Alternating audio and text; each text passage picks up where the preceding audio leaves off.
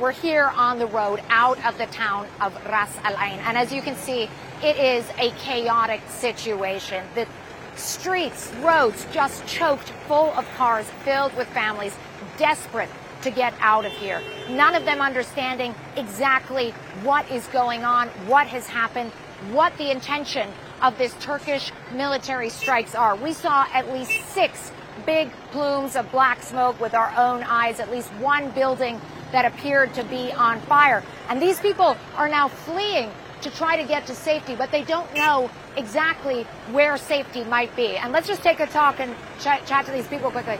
Assalamu alaikum, marhaba, كيفكن؟ من وينكن؟ إيه أنا آسفة أكيد. خايفين يعني? Are you afraid? They're saying that they're frightened for the children, and you can imagine why. Look at the sky, it's thick with black smoke. There have been strikes for the last couple of hours.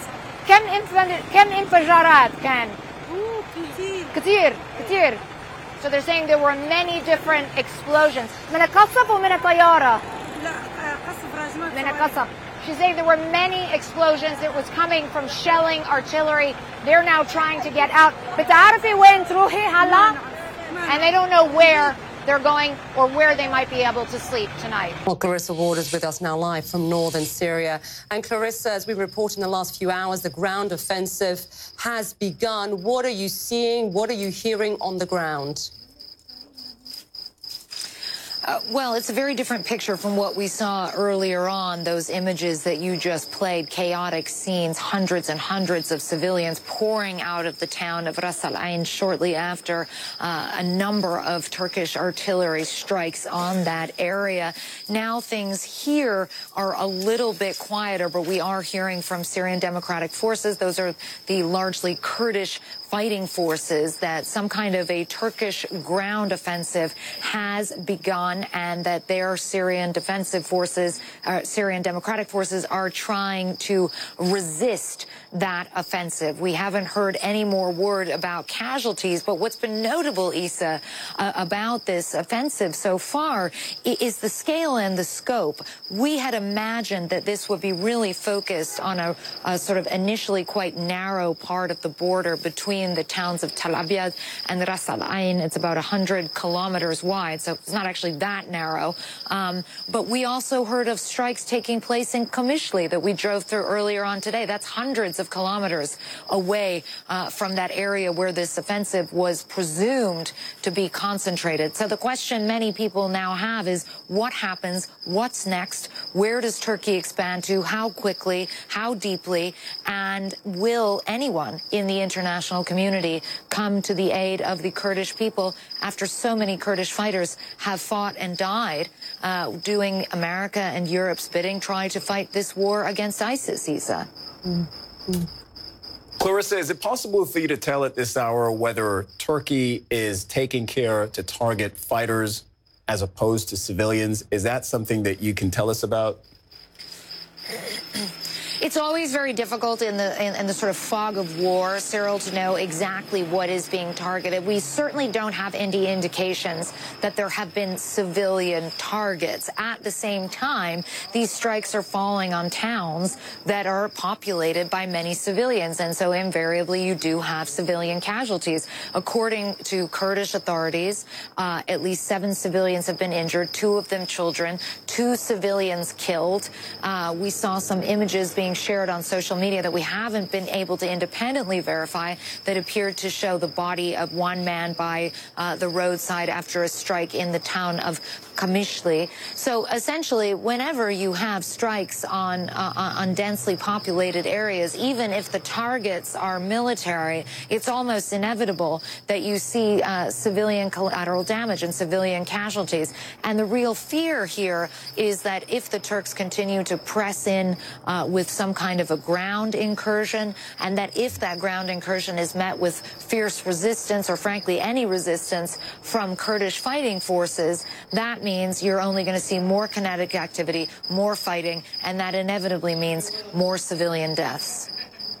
Clarissa, before you go, just have reports, some news breaking into CNN. The Turkish Defense Ministry is saying its armed forces have hit a total of 181 targets in Syria belonging to a terror organization.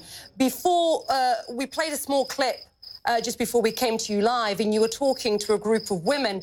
In this mass exodus, this fear they might be facing, where are they going to, Clarissa? Where are they fleeing to? Well, that's the real problem here, Issa, is that there isn't exactly a humanitarian corridor open to whisk these people away to some kind of a safe haven. This is Syria. This is a war zone already. These people have been fighting and dying for years. And so when they try and get into their vehicles or on foot, as we saw many of them as well, to flee the violence, to flee the bombardment, and to flee these strikes, they do so with a very scary reality facing them, which is there isn't anywhere safe to go. There isn't anywhere obvious to go, because even if you try to avoid, if you're, a member of these Kurdish fighting forces or living in areas that are controlled by them, even if you try to avoid the buffer zone that Turkey has talked about trying to clear, this is still a very dangerous and complex part of the world and part of the country. You have ISIS sleeper cells in parts. You have the regime of Bashar al-Assad in other parts. So this is not a straightforward scenario, and it's a nightmare scenario for civilians, Issa. Clarissa Ward for us there on the ground, the only U.S. network on the ground in Syria. Thanks very much, Clarissa. A tense afternoon of airstrikes and artillery barrage around the town of Tal Abyad, where we were standing actually on the Turkish side of the border in Akçakale, followed up by, as night fell, the Turkish Defense Ministry saying that its ground troops have entered now northeastern Syria to the east of the Euphrates River, territory held by Syrian Kurds. It's unclear how many Turkish troops have gone in, unclear what their objectives are or necessarily where they will be moving, but the tweet from the Turkish Defense Ministry said they're accompanied by something called the Syrian National Army, which is Turkey's nomenclature for Syrian rebels. We saw some of those ourselves actually down at the border, driving up and down the border wall, one of them waving a Syrian rebel flag out of the window. These are backed by Turkey, and part of Turkey's message here wishes to say that they're taking the land off the Syrian Kurds, that the Syrian Kurds kicked ISIS out of, and returning it to who Turkey believe are its rightful owners, the Syrian Sunni Arabs who originally lived there before ISIS took hold. But that's for the longer-term discussion. Now, the question is, of course, the humanitarian impact of Turkish shelling and military intervention, and exactly the full scope of what Turkey has planned here. A senior advisor to President Erdogan said the White House was aware of what the full scope was, but still, we heard Donald Trump today try and tread in both camps, saying he thought that the mission was a bad idea, but he hadn't endorsed it, but also hoping Turkey would remain humanitarian in its aims and take a hold of the ISIS prisoners that are currently in Syrian Kurdish custody. How that happens in a war zone, I simply don't know. But we are now in the opening phase of what could be a weeks or maybe months-long campaign. It simply depends on how deep into Syrian Kurdish territory President Erdogan wants to send his forces. He talks about 18 miles possibly once. That could take a very long time along a border of that particular length. But now there are Turkish ground forces with Syrian rebels working alongside them inside of Syria. Casualties on the side of the Syrian Kurds, it seems, continued airstrikes being used, and it's fair to say pretty much remarkable global condemnation from Turkey's NATO allies for this particular move, but still Ankara pressing on ahead regardless. Nick Payton-Walsh, CNN, Urfa in southern Turkey.